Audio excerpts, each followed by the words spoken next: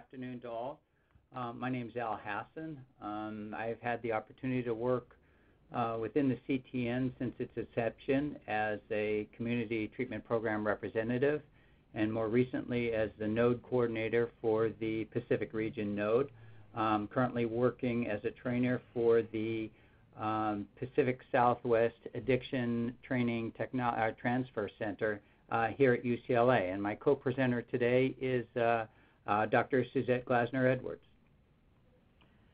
Hi, I'm Suzette Glasner-Edwards. I'm a clinical psychologist and a clinical researcher here at UCLA Integrated Substance Abuse Programs. My research focuses on the treatment of substance use disorders and psychiatric comorbidity using mindfulness, cognitive behavioral therapy, and motivational intervention techniques.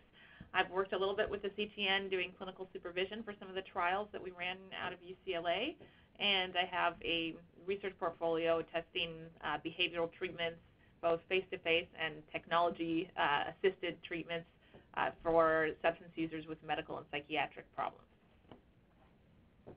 Excellent. Thank you, Suzette. Okay, so today we're going to give you a very brief overview of CBT. We're going to talk a little bit about functional analysis and how we might use that during the course of a session.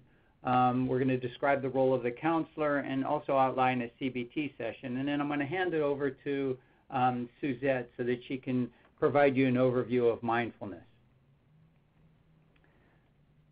So basically, CBT is a form of talk therapy. I mean, we use it. It's used both in mental health as well as substance use. More recently, we've used it in some of the CTN trials that Suzette has provided supervision for. It's used to encourage individuals and support individuals to help them stop using initially, and then help them to basically keep themselves from using harmful drugs over the course of their recovery. We provide skills, a skill set basically to help the individuals recognize sort of aspects of their drug use that they may not fully be aware of, and help them to both reduce and maintain their abstinence.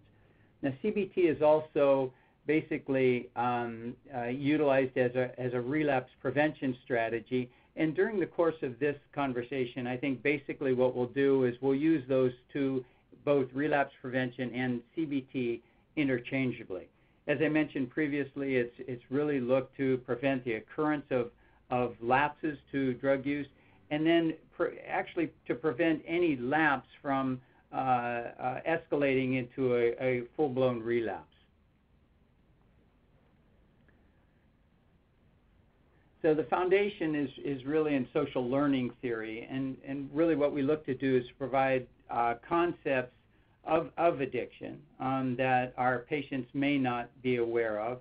Many of our patients have been through treatment repeatedly, so some of them may be familiar with the concepts of addiction and how it really is a brain disease, and others may not. We look to help individuals to develop new skills, to not use drugs, to understand their environment and how their environment plays a key role in their use or potential use, and also individuals within their environment.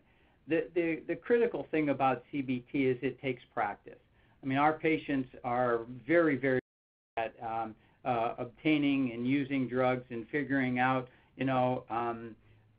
sort of ways to interact with in their environment as a means to obtain and use drugs. However, it's a little bit more difficult for them to basically master some of the skills that will ultimately help them become sober and continue to maintain their sobriety over the course of a period of time. CBT is well suited for clinical programs, both outpatient and inpatient. It's an evidence-based practice. If you go onto the NREP website, you can see that there's a number of CBT interventions that have been studied and that are empirically based, including the matrix model. CBT is structured. It's very goal-oriented. It's focused on the current situation that the individual is facing. We try not to sort of relive past experiences, even though we do recognize that those past experiences and trauma can be crucial to helping an individual not use. For right now, what we're looking to do is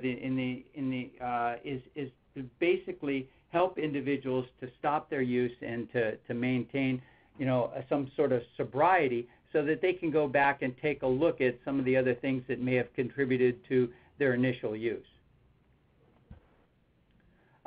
It's flexible, as I mentioned. It can be used both in an individual format as well as a group format, inpatient, outpatient. One of the fascinating things more recently, Kathleen Carroll at Yale has been utilizing a computer-based technology for CBT.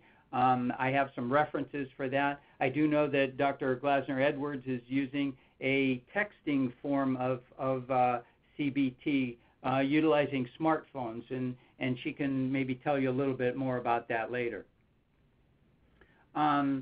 Basically, early on, the focus is on behavioral change, helping individuals to recognize that they can engage in non-drug-related behaviors, while avoiding individuals and situations that could trigger them or lead to drug use.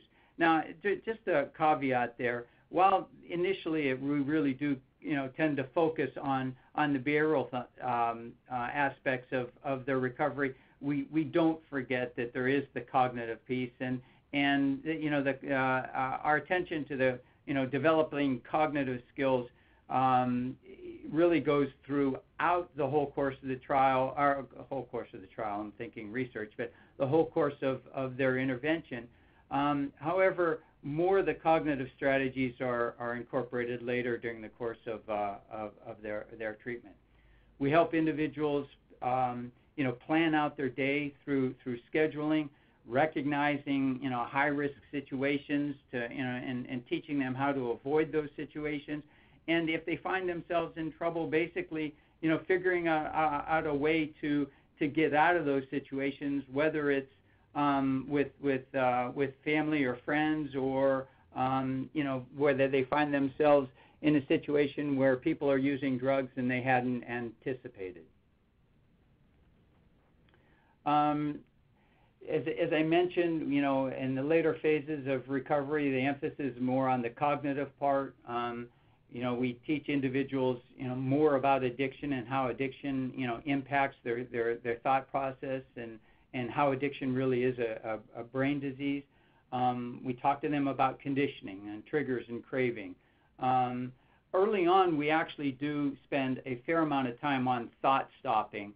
It's really one of the early recovering skills that we try to train individuals to become fairly proficient at, to recognize when they're triggered, what in their environment, but whether it's what their external triggers are, and how to deal with those external triggers, as well as recognizing internal triggers. So briefly, the 5 W's of the functional analysis really are time periods when an individual uses, where they're using, sort of what was going on, why they were using. It's important to go through these steps with our patients so that they can become more aware of sort of what aspects of their life, of their environment, really contribute to their use. More often than not, they don't recognize what these things are, and it's really important for us to help point those out. When we do end up addressing the 5 W's, there's a number of questions that we can help, and in fact, they're open-ended questions that we can ask our participants, our patients, to sort of help them through this process. So, like, what was going on before you were using? Where did you obtain the drugs? Who did you use? What was going on after you used, and where were you when you began to think about using? More often than not, our patients aren't aware of these things that are going on in their environment, or what the thought processes are that actually led up to their use. And by discussing these with them, they become more aware of sort of internal feelings, internal emotional states that are occurring in relation to their drug use, as well as what the environmental cues are that may have caused them to use on a particular occasion. This is one of the forms that we use in terms of functional analysis, and it's incredibly helpful to sort of walk the patient through these and have them write these things down. Basically, in a number of the programs that I've worked at, including the Matrix Institute, we utilize manuals that an individual can work, more of a workbook, I guess, than a manual, that individuals can work from during the course of their treatment episode. Sometimes we provide those that they can take home and work from home, but as well we keep those manuals on site that they can use as a reference. So in the event that something, that they have a setback in their treatment, we can go back and look at some of the interventions that they may have incorporated to help them stay drug-free in the past. So the role of the clinician here is, they're very active and more directive probably than you would find in some of the other interventions, including MI. You end up being a teacher and a coach. It really is a partnership, as would be described sort of like in the MI spirit. The counselor really has to create an environment of respect, of trust, so that the individual will basically feel comfortable with providing some intimate information regarding their drug use and other aspects of their life. We have to strike a balance between being a really good listener and asking questions, particularly open-ended questions. We end up being a teacher, providing some information and skills that will repeatedly go over to help the individual sort of be able to grasp these things. As we know, our patients are cognitively impaired, and so having gone over whether it's triggers or thought stopping or any number of concepts in CBT repeatedly is crucial.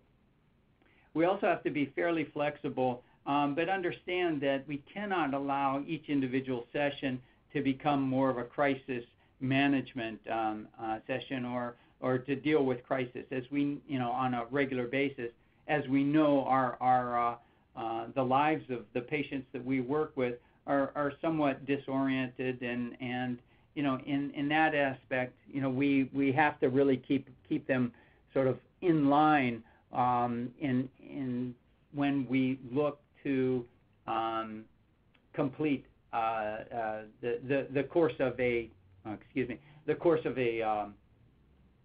of one of our sessions. Positive reinforcement and affirmations are crucial and to providing our patients. More often than not, we're probably the only source of affirmations that our clients end up getting. It's important for us to be non-judgmental and utilize the core skills in motivational interviewing, including asking open-ended questions, affirmations, both simple and complex reflections, as well as summaries. So generally, how we would structure a session, if it's an individual session, generally we don't have a full 60 minutes, but we might have a 50-minute session. We'll break it out into thirds. We'll generally check in with the individual for about 5 minutes, finding out how things were, what their drug or alcohol use was like since the last time we saw them. We don't want to be non-directive. I mean, we have a purpose generally to the session, and we really want to move forward with it, but we don't want to be so rigid it feels contrived or, as they mentioned, machine-like. So we set the agenda by, as I mentioned, having them check in. We get an understanding of, how they felt about the homework that was assigned previously. We talk about their craving and any potential high-risk situations that they found themselves in since the last time we saw them, and also find out how they managed any of the craving or high-risk situations since that last session. We introduce a discussion, a topic. We usually spend about a third of the session on a specific topic. Whether it's and the topics can be any number of things. Whether it's reviewing internal or external triggers, completing a trigger chart, talking about 12-step meetings or 12-step introductions, looking at downtime and how they spent their downtime. So, and in that process, it's important for us to relate the topic to what's going on in their life at that time, and make sure that they really understand the topic and how its importance and relevance to their both continuing and maintaining their sobriety. And then, of course, practice. I mean, it's crucially important for them to continue to practice these skills. The final 20 minutes, basically, we will end up scheduling their time until the next time we see them. We'll assign a practice exercise. If we haven't already, we'll review the practice exercise from the last session. I stress reviewing the exercise that the homework that we sent them home with. If we don't attend to that, they're going to basically look upon it as it's something that's irrelevant and it's not important for them to do. So anytime that we provide them a homework assignment, it's really going to be important for us to review aspects of that homework and to help them sort of see the relevance in the homework as to their being able to maintain the recovery. So the challenges for the clinician is really to stay focused, really to, you have to manage your time incredibly well. We're not looking to conduct, psychotherapy. It is a very, very directive sort of style, but yet we do have to be, flexible. And one of the things, in terms of the time frame, when you have a group of 8 or 10 individuals, it's going to be important for you to manage your time well and to be able to give each one of the individuals some time to present and to talk about what's going on in their life, but also to share how they might see the relevance of the topic that's been discussed and how that might impact in a positive way their recovery. So I have some references here for you. Certainly Judy Beck is one of the foremost CBT therapists these days. There's the Evidence-Based Practice website, the NREP website, and Dr. Carroll's CBT for a CBT website. I would encourage you to take a look at all of those, as well as to go on to the CSAT website. The Matrix model is a great resource in terms of both counselor and patient manuals. And at this point, I would like to go ahead and turn it over to my colleague, Suzette Glasner-Edwards. Thank you, Al. That was a great overview of CBT in a short period of time.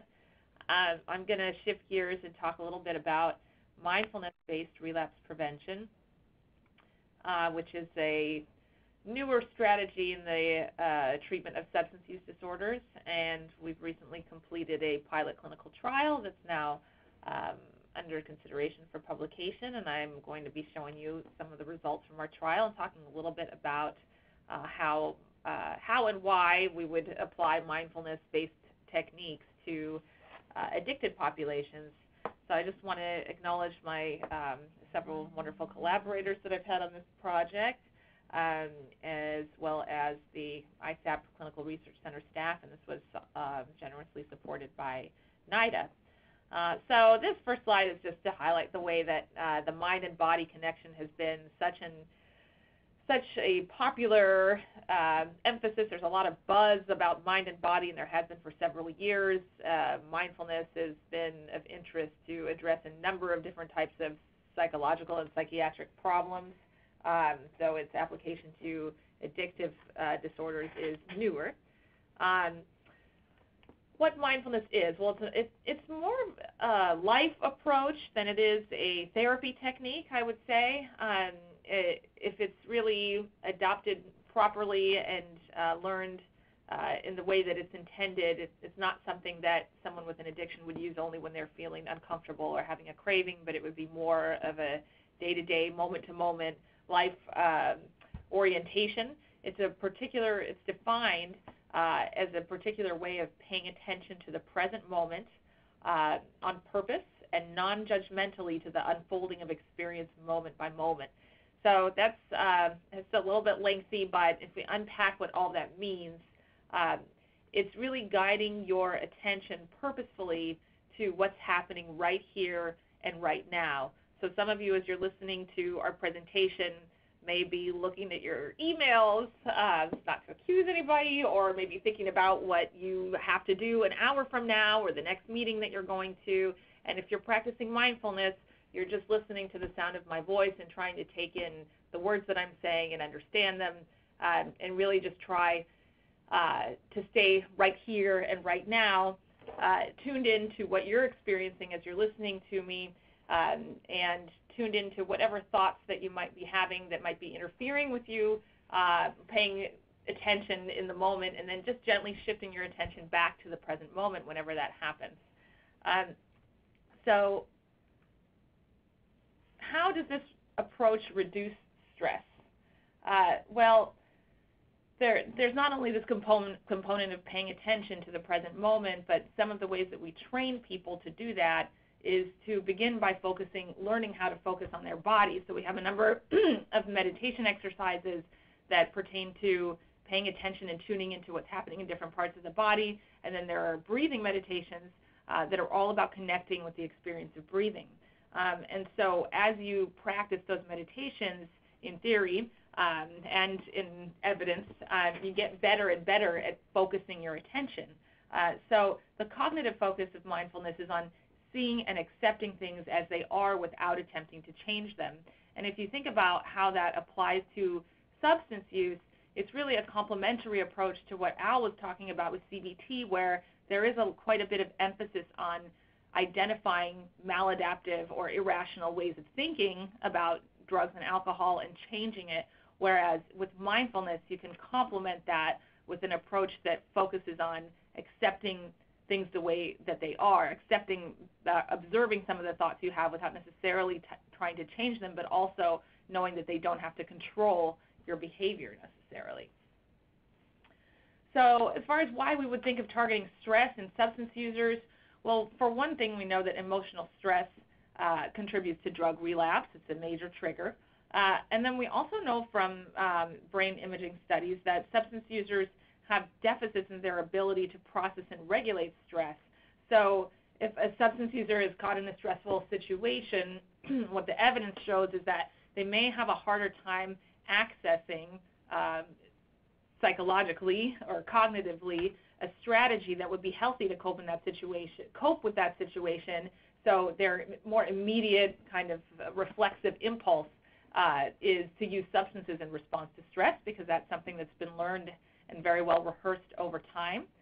So if we can target stress-induced craving among substance users, and also what we call stress reactivity, and stress reactivity is just basically how stressed do you get when you're exposed to something stressful. People really vary in terms of how they react physically and emotionally to a stressor, how worked up they get, how much their heart rate increases. Well, mindfulness has been shown to reduce stress reactivity so that you don't spike as high on measures of stress in the body like cortisol, when you have learned mindfulness-based strategies. So that was some of our thinking about why mindfulness would be useful in addicted populations. So what would it provide? Well, first of all, skills for coping with craving and for tolerating other forms of what we call psychological discomfort that often precede a relapse. And then second, it would be a way of interrupting that conditioned behavioral sequence that leads from craving to relapse. And what I mean by that is if you've had clients before whom you ask, well, what happened before you relapsed? And they say, well, I don't know. One minute I was upset or 1 minute I was having a craving and the next moment I was using. And it's hard for them to sort of unpack what happened from that first point when they wanted to use to when they used. So with mindfulness, because you're teaching them to pay attention in the present moment of the way that their psychological experience is unfolding, they'll get a little bit better at attending to how that process develops, and then that way we can interrupt it more easily. So again, as I mentioned, these are skills that they don't contradict CBT, but they really complement it. So the way that I would explain most straightforwardly how that is that CBT focuses on challenging the content of one's thoughts, so identifying and challenging dysfunctional thoughts, whereas mindfulness is really more about altering your cognitive process. So the process of shifting your attention away from the present is a focus of mindfulness. The process of paying attention, the process of a craving and of tolerating discomfort. So mindfulness-based relapse prevention actually builds on mindfulness-based cognitive therapy. Actually, the very first application of mindfulness was to stress, mindfulness-based stress reduction, and just because of, in the interest of time, I'm not going through all the history with mindfulness, but it was initially a stress reduction program that's been used for a variety of different types of clinical populations. It began with people with chronic pain, but it's also been helped to use people deal with just everyday stress. It's been used in people with mood disorders, ADHD, just to name a few. And from mindfulness-based stress reduction, developed mindfulness-based cognitive therapy that combined mindfulness techniques with cognitive therapy for depression. And a number of studies showed that it prevented relapse to major depression in people who had had multiple major depressive disorders, multiple major depressive episodes, that is. And then from mindfulness-based cognitive therapy developed mindfulness-based relapse prevention, which combines, just as it sounds, techniques of mindfulness training with relapse prevention CBT, just as Al discussed it. And the relapse prevention piece really focuses on identifying triggers and enabling the patients to monitor their internal reactions to triggers.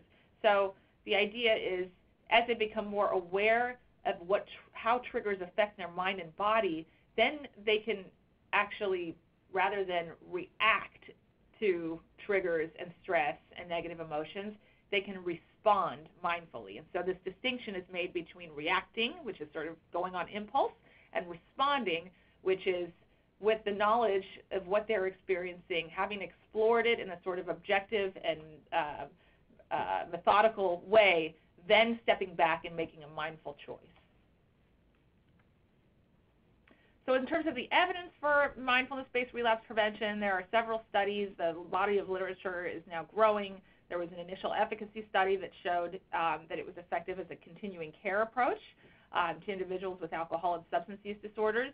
Then there was a second study that compared mindfulness to CBT with those with alcohol or cocaine dependence, and both of the treatments were equally effective, which is a good finding, because if mindfulness can perform just as well as CBT, plus it can provide some added benefits of reducing stress reactivity, then we know that it is sort of up there with our most potentially effective approaches.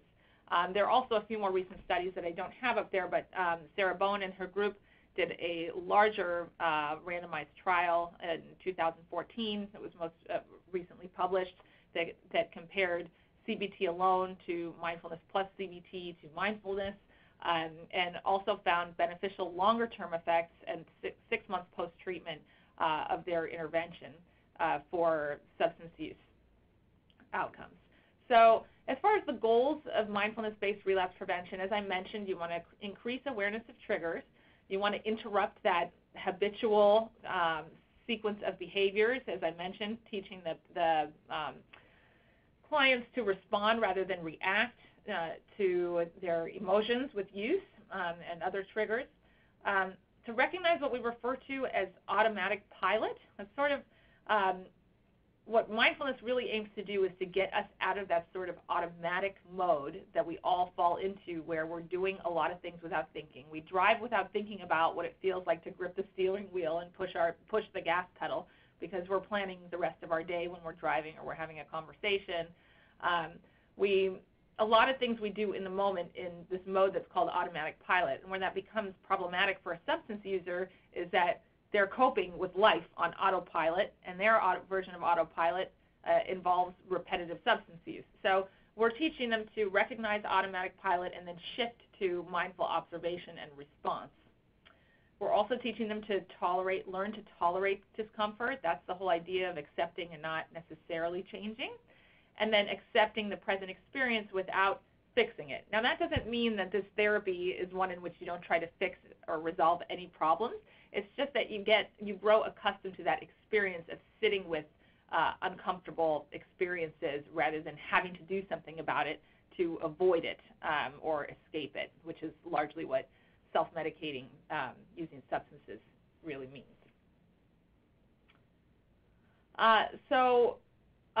Urge surfing, which is also a concept in CBT, but this is something that's used in mindfulness. There's sort of a place where CBT and I think mindfulness sort of blend. The idea is to observe and accept the experience of an urge rather than trying to fight or control it. Another mindfulness skill is called inquiry, and that is where you teach the clients how to tell the difference between what we refer to as direct experience. We ask them, what is your direct experience right now as we're doing this meditation or this mindfulness exercise? Their direct experience is their sensations in their body when they're doing the exercise, the thoughts that are running through their mind, it's the feelings that they have. And then we want them to distinguish that from their reaction to the experience. So the reaction can be an idea they have about the experience, a judgment they have about the experience. And where this applies to addiction recovery is in that sometimes when a person experiences a craving, they pass judgment on themselves for experiencing the craving. I shouldn't feel that way, or if I keep on feeling this way, I'm never going to recover. What we're trying to teach them is not to judge themselves for the nature of their experience, but just to observe their experience with curiosity. And that increases their awareness of their more knee-jerk kind of reflexive reactions and keeps them focused on the present. One of the things that we ask them is whether the process is familiar. If they say, yeah, I found myself, my mind was wandering during that exercise, or I was judging myself for the feelings that I was having, or I was making judgments about the exercise and thinking how silly it is, or something like that. We ask them if that process is familiar, because often the mind repeats itself and they end up having these experiences that we might help them to sort of connect the dots where, yeah, you do that during this exercise. You also judge yourself in other life situations, and helping them to learn how they can apply mindfulness more broadly. There's this quote here that says that this is what minds do. People often judge themselves for their ability to be mindful as they're learning mindfulness strategies. So we sort of reassure them when they say, well, my mind wandered off during that meditation, I couldn't focus. And we say, well, that's just what minds do. You're just learning about how your mind works. And it's okay if it wanders off, as long as you can pay attention and recognize, oh, my mind has wandered off. Let me try and put it back in the present. This is an exercise I just wanted you all to be aware of because I found it very helpful in a therapeutic context. It's called the sober breathing spaces, and this is where you can teach clients to do a little mindful exercise that only takes a couple of minutes.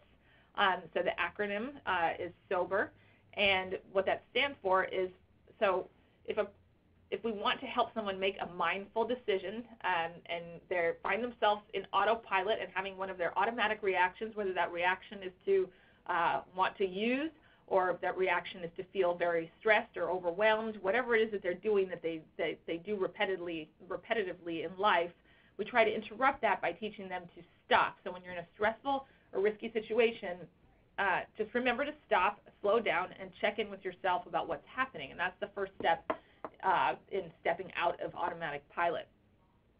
The O is for observe. So observe the sensations that are happening in your body. So you stop, you observe what's happening, observe your emotions, observe your sensations, and just notice as much as you can about what's happening right here, right now. And then the B is for breath or breathe.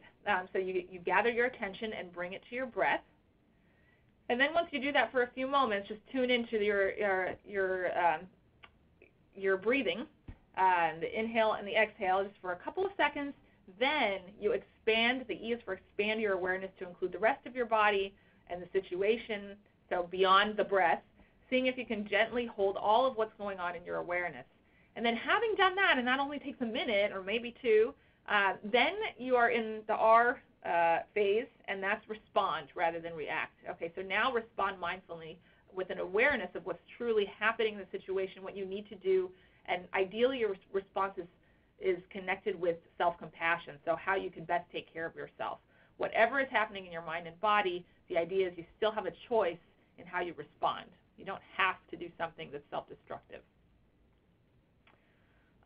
We've sort of gone over this.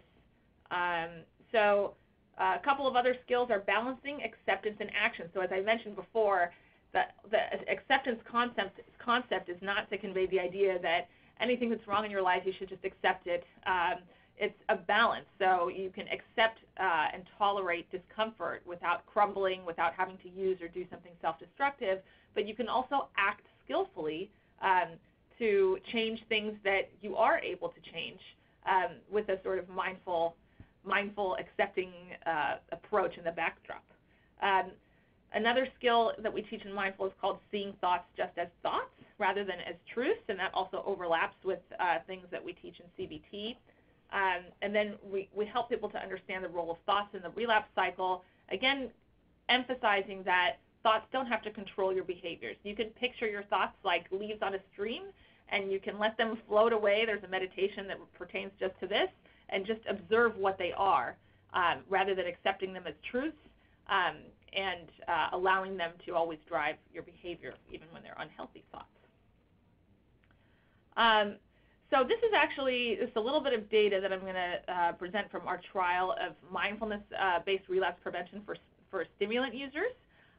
So we had an 8-week course of mindfulness, and we did mindfulness compared to a health education control group in participants who were also at the same time receiving contingency management.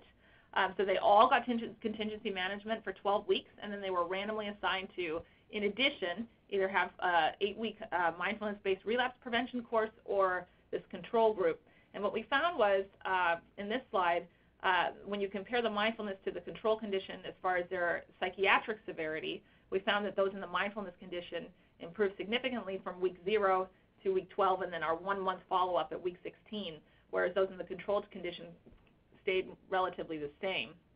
And then when we looked at the number and the proportion of negative urine drug screens for each phase of the study, where we had a contingency management lead-in that was 4 weeks that was only contingency management, and then we had an intervention phase where they were getting contingency management plus mindfulness or contingency management plus the control condition. You can see that generally they all performed the same. So we thought, well, maybe mindfulness didn't really add any benefit beyond what you get in contingency management, which is a pretty powerful intervention. So we were asking a lot of mindfulness in that situation. But then when we looked at subgroups of people, of stimulant users who also had anxiety and depressive disorders, then we actually found that they were the ones who benefited more from mindfulness training than those who were assigned to the health education control. So those with major depressive disorder who got mindfulness were actually less likely to have positive urines over the course of treatment compared to the ones who had health ed. And we saw pretty much the same pattern with generalized anxiety disorder, that those with generalized anxiety disorder who received mindfulness training were less likely than those who received health education to have positive urines. So just to conclude, mindfulness involves cultivating awareness of one's moment-to-moment experience in a non-judgmental way. These interventions have been studied for the treatment of a range of medical and psychiatric illnesses and have most recently shown great promise in the treatment of substance abuse using this blended CBT and mindfulness manualized intervention called mindfulness-based relapse prevention. Basic skills that can be taught without a formal program of mindfulness include awareness of the here and now, awareness of one's breath, and balancing acceptance and action in risky situations. In our pilot study of mindfulness for stimulant users, we found that those stimulant users who have clinical depression and anxiety benefit the most from this approach in terms of its effect on their stimulant use. We also found that it effectively reduced negative emotions. So I didn't have time to show those slides, but we found positive effects on depression and anxiety and the ability to regulate negative emotions, psychiatric impairment, and severity of addiction. And we are also looking at mechanisms of change, so what's driving some of those changes. We have been finding that, as I mentioned, these individuals who benefit from mindfulness are showing better emotional regulation, are not suppressing their thoughts as much as they're allowing their thoughts to be there, and we're continuing to investigate that. So with that, I will conclude my presentation and open it up for questions. Fabulous. Thank you, Al and Suzette, for that information. We do have a question in the queue, and it asks Jean Rosner, could you please give some examples of practice-based homework for the patient? And I think that's for Al's section on CBT. Okay. All right. Great job, Suzette. So Jean, this is a really good question. So generally, each one of our sessions is structured around a specific topic. So for instance, let's just say one of the topics was boredom. Basically what we would have individuals do is, we would address sort of how boredom would, potentially lead to somebody using drugs and a potential relapse.